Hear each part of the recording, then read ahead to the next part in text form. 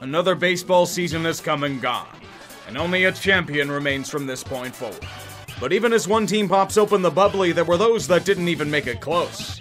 The rebuilding, the disappointing, and the painful. Let's go over them all. And let's make it blunt. These franchises have more important things to worry about. Narratives were forming big time this summer.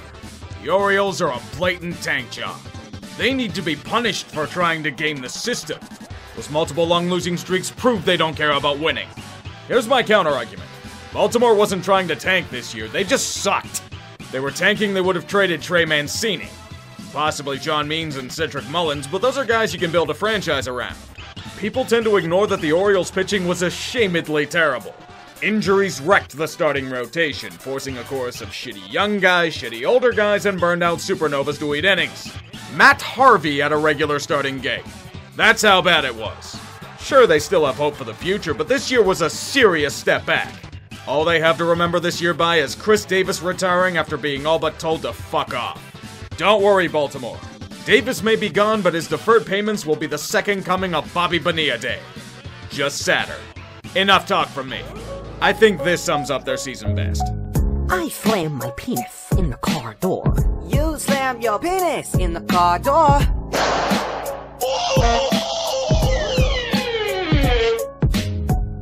I really thought the Jays were going to make the postseason this year. The level of form they were riding deep into September. Them hitting like Ted Williams as a team in a month's time. The pitching rounding into form. Good lord, they were looking like a team that could go far. But then it's like they just ran out of gas. The Jays had a small stretch where they were playing 500 ball in late September, and that's all it took. After the start they had, they needed to be perfect to get to the postseason. And sadly, they missed out by a game. What a fucking bummer. You just had to blow that final game, didn't you, Washington? Those early season injuries and bullpen woes did them in at the end. But even for the stinging result, Toronto should feel excited about their future. They evolved into legitimate contenders this season. Potency of their lineup, the reemergence of Robbie Ray, the talent throughout the roster. It's a damn good situation to be in. Just like heading back to Canada this season, you'll be back, Toronto. And this time, you know what you need to do. Get more bullpen arms. And try to re-sign Marcus Semien and Robbie Ray. When their tenure as the Indians, Cleveland chose to pay homage to history. They were exiled from any sort of relevant baseball and forced to move to the fringes, where life is much harder. It's cruel how life tends to repeat itself. Time is a circle for the future Guardians. One where hitting woes continue to torment them. One where they are always a piece or two short from achieving greatness. One where ownership settles for being second best. This is a team that was no-hit thrice this season. And those are only the official ones. The only bats doing anything worth a damn were Jose Ramirez and Franmil Reyes when he was healthy. The rest were either traded or just bad. Starting pitching tried to hold on, but then got infected with injury by local settlers. Emmanuel Clase had an amazing season and is the closer of the future, but they'll need more. It's going to have to come from within now. I don't trust Dolan to open his pockets and get them what they truly need.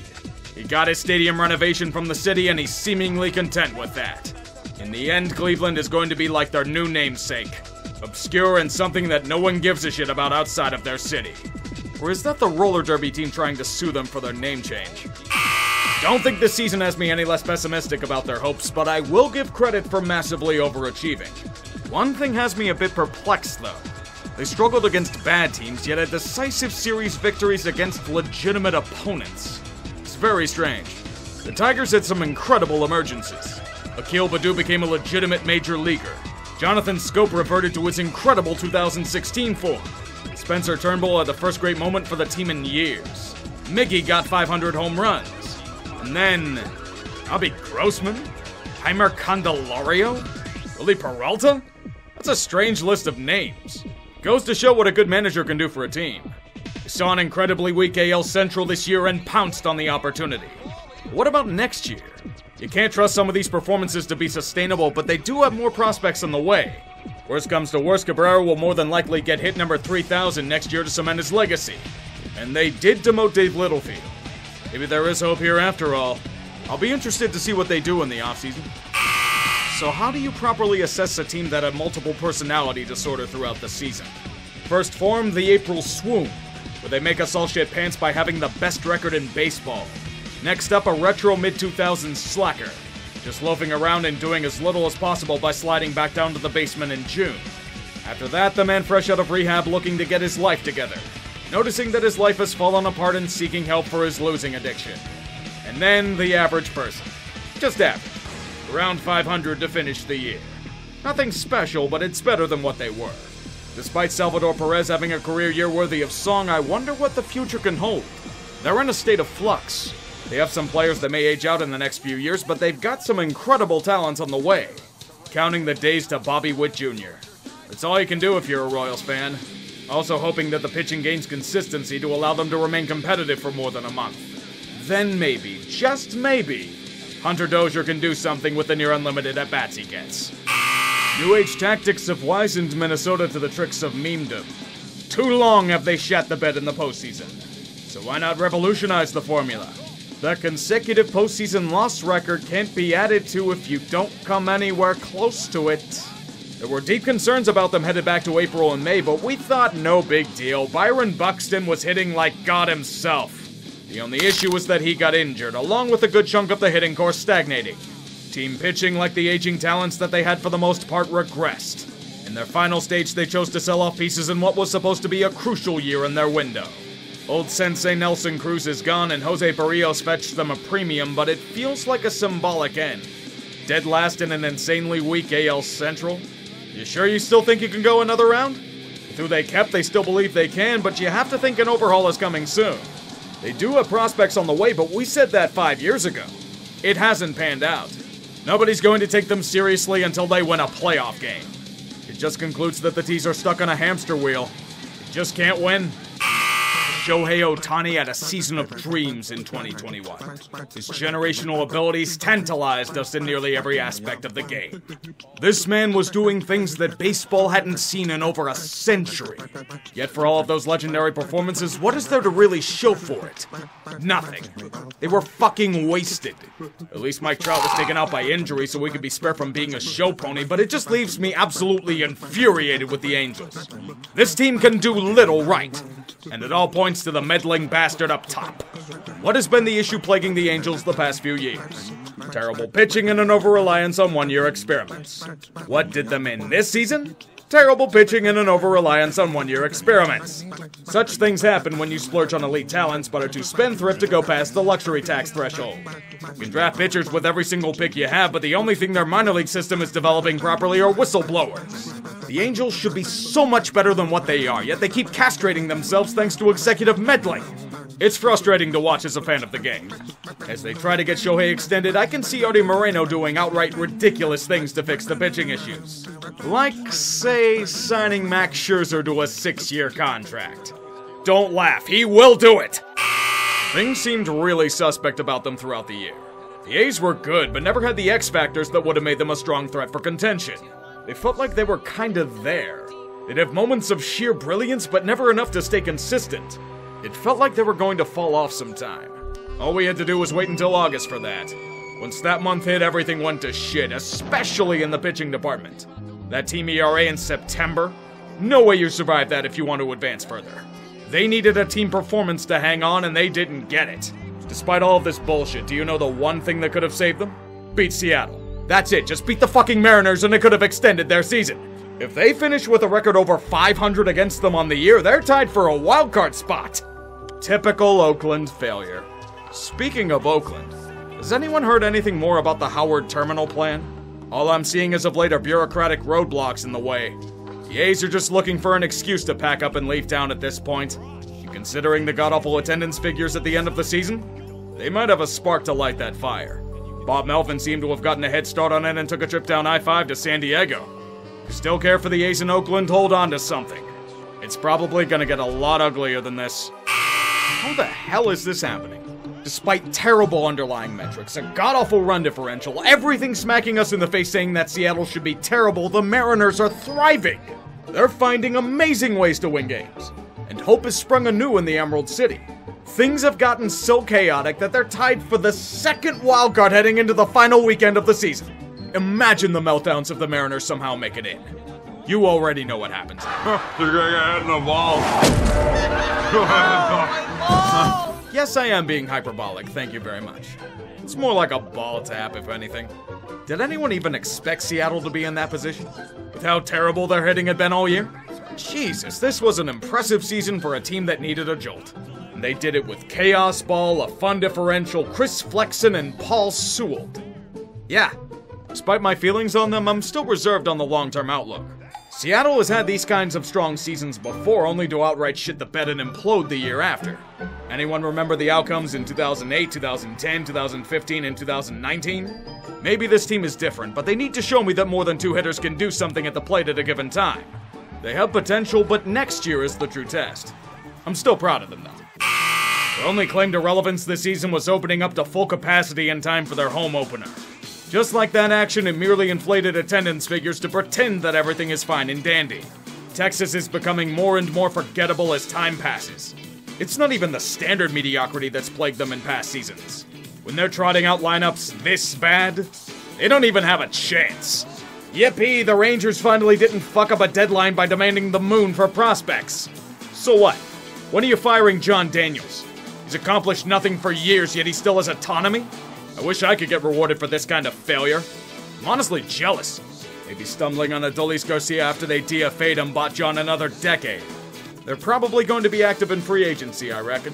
Did they channel the spirit of Tom Hicks and massively overpay a few people? I hope so. What the fuck? I don't understand the Marlins. Nothing about what they are, but it's rare that I see a team seemingly just give up.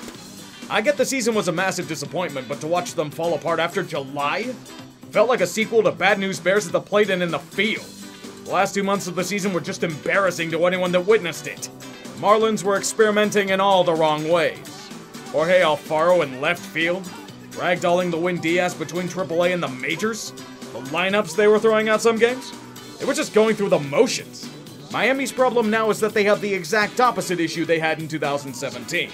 Unlike then, their pitching is elite. Some of the most underrated names in the game play here. Great starting rotation, strong bullpen, and dudes going from terrible in AAA to quality starter in the bigs. On the other side, deep shit. They're having serious trouble developing hitters. Most of their heralded prospects haven't panned out whatsoever. It's one thing to struggle, but a good chunk of them look completely overmatched. And with the Marlins staying the course, you need to start seeing some sort of progress on that front. If not, they'll eventually be doing the same shit they did in 2018. Selling off pieces to rebuild yet again. The New York Mets were record setters this season.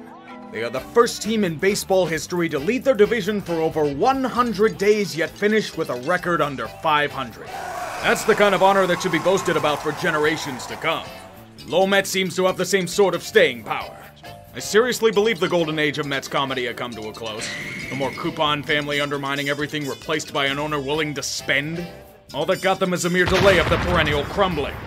It happened in August instead of June. They bought 2 whole months of hope, despite the injury gods continuing to show no mercy on their players. You just had this weird despair gnaw at you when Jacob deGrom was out with injury. That was the one straw that couldn't break, and it symbolically shattered the team. 2021 is probably down there with 1993 and 2007 in some ways. Not in magnitude, but because it was supposed to be the start of a new era. And all they got was the same old shit. Luis Rojas, for as overmatched as he was, became the convenient scapegoat for organizational failure. Goodbye, placeholder! So now what? You go out and grab Carlos Beltran again because nobody cares about trash cans anymore? It's early November and the Mets still haven't found a new head of team ops nor a manager yet. Billy Beane wants nothing to do with this mess. Neither does Theo Epstein. Even Matt Arnold is being denied an interview by the Brew Crew. The orange and blue is still toxic and landmines are abound. If they're lucky, their new hires won't try to send unsolicited dick pics or get arrested for DUI. Time for a harsh lesson in life. It's not always about the money, Cohen. It's about Lowell Mets, baby. Let's go, Lowell Mets. Give it up for Lowell Mets. No way! Holy shit, Philly! You finally finished with a record over 500! Everyone, let's cheer! We need to give this team the keys to the fucking city! Spending hundreds of millions of dollars on players, a much-hyped farm system, a reputable manager, and buying at the deadline got them to the promised land of 82 wins. Oh, glorious day. What the hell is wrong with you, Phillies? Look at the year Bryce Harper had and tell me that was worth pissing away. Do you look him in the eyes and say, yes, Bryce, our bullpen is quite terrible again. The bats we have are extremely inconsistent. The team as a whole is systemically flawed and might need to be torn down as it doesn't have enough to do anything at this level. Their response tells me more than words ever could. No, we don't need to do anything drastic. Just fire a few underlings instead of address the real issues on the team. That'll keep the agony rolling along just fine. The Phillies are like an old 80s sports car. It looks sexy, the exterior's nice and polished up, the seats are retrimmed, and then you try to drive it and the clutch is busted, the transmission's shot, it's rusting on the inside, and the battery's corroded. That's Philadelphia. I wonder who wins in the offseason financial battle. Free spending Dave Dombrowski or an ownership group tired of spending? I think Dave's got some more tricks up his sleeve there. The more I think about it, the more the 2019 Nationals team seem more like a fluke than a sustainable trend. This past year confirmed those fears. After a disastrous 2020, they bolstered the lineup with good depth to try and get back to the postseason. It did not work out that way. Washington was gerrymandered to hell and back by means of underperformance and their own limitations. And as a result, they had to use the nuclear codes. The faces of their franchise, Max Scherzer and Trey Turner, traded to LA for prospects. This is a sad time for DC, but it had to be done. There was no way the Nationals were going to be competitive, and they need to start looking long-term again. Even with their World Series, I still find it to be an insanely underwhelming era. They should have had far more than one shot at a championship instead of flaming out in the NLDS most years. It's not all terrible. Juan Soto is still around to kick ass, but the Nats are about to enter a hard reset. The next few years might be pretty rough. I trust Mike Rizzo to do the right thing, though. He's earned that privilege from me. Seeing the Cubs like this should fill me with glee. With how much resentment I've had over petty transgressions like plantar fasciitis gate in 2015, I should be dancing on their grave as the lovable losers image peeled off them like an old sticker. But despite past hatred, I feel nothing. In fact, I pity them in a way. Even for all the shit I've given them the past few years, watching the Cubs feels like a lost era. They have their championship, but this team had the potential to be a dynasty with the young talent they had. Since that World Series, it's been woeful underachieving to the highest degree. Great teams that fell apart at the worst moment. In honor of those lost seasons, they started out strong into May, then fell apart at the worst possible moment, before the trade deadline. With massive payouts due for their stars, July 31st will now be known as Black Saturday. The majority of their core was dismantled. They might have gotten good returns, but it's undeniable. An era is over, and all that's left are ashes and remnants of that time. As they enter another rebuild, I only offer these words of comfort. Hey Chicago, what do you say? The golden core is gone today. Cling on to that trophy with all your might, Chicago. There's a good chance the L's gonna be flying high over Wrigley for quite a bit. This question has been asked for a few months by me now, and it still hasn't been answered properly by the Reds. What are they? Cincinnati has talent. Winker, Castellanos, and Jonathan India are treasures to boast about. Joey Votto turning the clock back years with a legendary performance. A wildcard spot was right for the taking, especially with their form into August. Dear God, it should have been easy, but Cincy always finds a way to turn their dream into a fucking nightmare. Whenever you expect this team to do anything, they fall apart. The Reds are way too unreliable to depend on. And this season showed why. This team is the Arizona Cardinals of baseball. And before you say anything, it's not this year's Cardinals they're imitating. It's the 2020 Cardinals. The group that was insanely inconsistent in nearly every aspect from game to game? That's Cincinnati. It may be ignorant for me to say to Reds fans, but I still believe last year was their shot. It's not just the team believing that everything's fine and keeping David Bell around, it's in Nick Castellanos. Let's just say there's a good chance he's going to opt out of his contract with the season he had. Do you seriously believe ownership is going to plunk down the money needed to keep him around? They can pretend their fade out in September is justification for not doing so. They have enough money trapped in players who have been poor performers. I have no faith in their efforts, as there's a drive into deep left by Castellanos and that'll be a home run. And so that'll make it a 4. The enemies of Pirates baseball are as follows. Kevin McClatchy, Dave Littlefield, Jerry Meals, the wildcard game, and first base. Something about that goddamn base traumatizes the team. Players miss it on home runs, coaches steal it, and there was this play. Jesus Christ, this play is going to be immortalized in the halls of memedom for generations to come. It's that beautifully awful from start to finish. It was a tank year tried and true. And the Pirates dismantled everything down to the screws holding that damn team together. Despite how bad this year was for the big league club, they have a rich prospect system again. But most of the good ones are in AA or lower. Next year is probably going to be more of the same. I will now build my shrines to Oranzi Contreras and Oniel Cruz as they will lead us to the promised land. I have some comforting news to tell you, Diamondbacks fans. If you eliminate their historically awful 5-40 stretch this season, they'd still be absolutely terrible. In Joplin, Missouri, it's like a tornado ravaged the franchise and we've spent months trying to pick up the pieces. Arizona was as disorganized and out of place as Ketel Marte in center field. A team destined for mediocrity had everything fall apart in front of them. Mike Hazen, you can't even bitch at since he's taken a leave of absence to be with family in their time of need. I don't know if I agree with it, but they're treating this season as an aberration. It may have been record-setting and ineptitude, but just wash it off and blame everything on fluke circumstances. Nothing they did was wrong, it was just fate.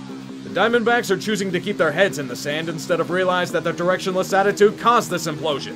No major changes in the managerial or executive branches. In a way, it's noble, but do you really see this team being able to do anything of note after the year they just had? Next year is a new year, but they need to shit or get off the pot. The D-backs can't keep doing what they're doing. It's not going to lead to any notable success. The Rockies are a joke of a franchise and should be mocked for their ineptitude until the heat death of the earth.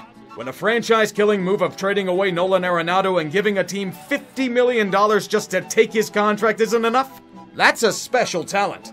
The fans didn't even get a chance to see Jeff Bridich publicly hung for his crimes against quality baseball, as he was allowed to escape out of a secret passageway. But then, even then, this year couldn't be one of standard drifting. Colorado had a chance to reload with good returns on Trevor Story, John Gray, and many others at the deadline. Did their controller disconnect or something? They did absolutely nothing. They were so afraid of more backlash that they shit themselves instead of doing the right thing. Wow, boys, you managed to secure a few more meaningless wins by keeping them all around. A++ performance. Mission accomplished. This calls for celebration.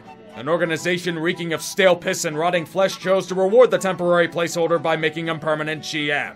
Because keeping a guy that marinated in the same failure that Bridich did before him is organizational progress, right? But wait a second, I've been proven wrong. The Rockies managed to re-up their starting pitcher and power bat due to free agency. No, not those guys. They're Chinese knockoffs. Antonio Senzatella and CJ Crone. If you're lucky, Brendan Rodgers' second-half performance will last a few more years before he's gone too. Bottoms up, Denver! Absolutely pathetic. All the shit their fans talked. World Series ambitions. Rivaling the Dodgers in strength. What was it all for? Another off-season champions banner? All of the moves they made over the past few years and they couldn't even finish above 500. This was a group fighting for their division just a few months ago, for fuck's sake! But after the trade deadline? Jesus Christ. This was a collapse for the ages. One that rivals the 2011 Red Sox, the 2007 Mets, and the 1995 Angels in its scope. This year was eons worse for the Padres than 2015. At least that team just sucked. This group was so much more than that one in terms of talent and performance, yet they cratered like a fucking disaster movie. And by the time they realized they were in one, it was far too late. Fire Larry Rothschild as often as you want, it's not going to save the pitching staff from injuries or regression. They lost out on Max Scherzer at the deadline and had to rush to Goodwill in a panic. They came out of the thrift shop with pitchers like Jake Arrieta, Vince Velasquez, and Ross Detweiler. That's excusable, but why did the hitting go to shit? Why are there cracks showing in the dugout? It was such a fucking shit show that it made every other implosion seem tame in comparison. Jace Tingler was obviously overmatched as an extension of AJ Preller and was justifiably chucked off the Coronado Bridge, but what about Preller? He's been at the helm for 2 all-in seasons that have blown up in his face. Why is he getting another chance? All he's done are big splash moves and create a cult of personality in the organization by hiring a bunch of yes-men. San Diego did bring in a veteran skipper in Bob Melvin to right the ship and bring stability to the locker room, but is he going to tolerate any potential of Preller's micromanaging? You may end up creating more fireworks if Preller doesn't change. And I just don't know if you'll get that from him. Never talk to me again unless you stay consistent, Padres. Now beat it! And that, my friends, is the end of the 2021 MLB season. There were highs, there were lows, and there was shit even lower than that, but I'd say it had a happy ending for most of America. The Atlanta Braves did it. I didn't think they could. I'm impressed. They did it without arguably their best hitter or pitcher in tow. And all of the feel-good stories. Ryan Snicker after his years of service to the team. Freddie Freeman solidifying his legacy in Atlanta. The rallying cry of the deadline acquisitions. Tyler Matzik going from being unable to throw a baseball to being one of the most reliable bullpen arms on the team. And most importantly, Ron Washington got the final strike. He won his first championship. It was a team of destiny, and I'm glad they were able to do it. They broke the curse of Atlanta. A city that needed something good to happen got it. Now I only hope that this isn't the last bit of baseball we get for a while. The upcoming CBA negotiations are going to be a rough battle. Buckle up.